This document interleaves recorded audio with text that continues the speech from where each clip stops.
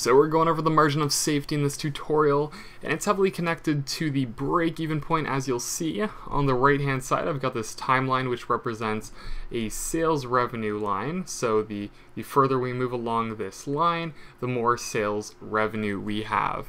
And I've got two sections that are highlighted. The first, this line right here, is supposed to represent our break-even point. So at that level of sales revenue, we've actually achieved our break-even.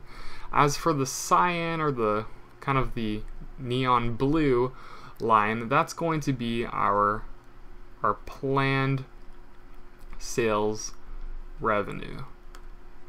And the cushion between our planned sales revenue and our break-even point is going to be known as our margin of safety, which is the basis of this tutorial. So it's really just like a cushion. It's protecting us before we actually begin to go into loss territory. And I just have a quick definition here just to summarize that. So margin of safety is the planned unit sales less the break-even unit sales, and of course it can be in units or in dollars, and it shows the margin or the cushion of sales before we fall below the break-even point and losses begin, just like I said.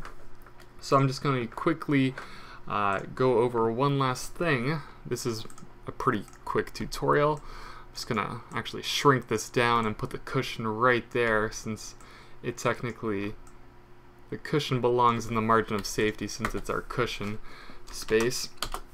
As for the margin of safety, in the last, or maybe not the last tutorial, but two tutorials ago, we were talking about break-even points for a airline. I think it was called Jet Eye Airlines.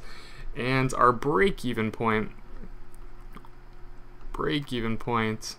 was 100,000 flights. And just for this example, I'm just going to say that our planned is 150,000.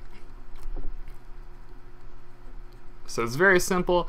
It's just going to be planned, subtract the break-even point, unit sales, and our margin of safety in units is going to be 50,000 units. So that is our margin of safety. I'm just going to highlight it. And of course you can also express this in a dollar form. You can say 50,000 units, and in the example that I provided, it was actually $300 a flight, which is relatively cheap flight. So we can just multiply 50,000 units by $300 a flight, and our margin of safety in dollar form is going to be $15 million. So we can lose $15 million of sales before we actually begin to fall into that loss territory. And in this case, I just use the difference times the revenue per unit. You could also just do exactly what we did up here, but say 150,000 times 300 minus 100,000 times 300, and that yields the same result. It's just a little bit, it's an extra step, so I usually just like to use the difference. So that's basically the end of our margin of safety tutorial. I'm going to be talking about break-evens and product mixes in the next one, so I'll see you guys then.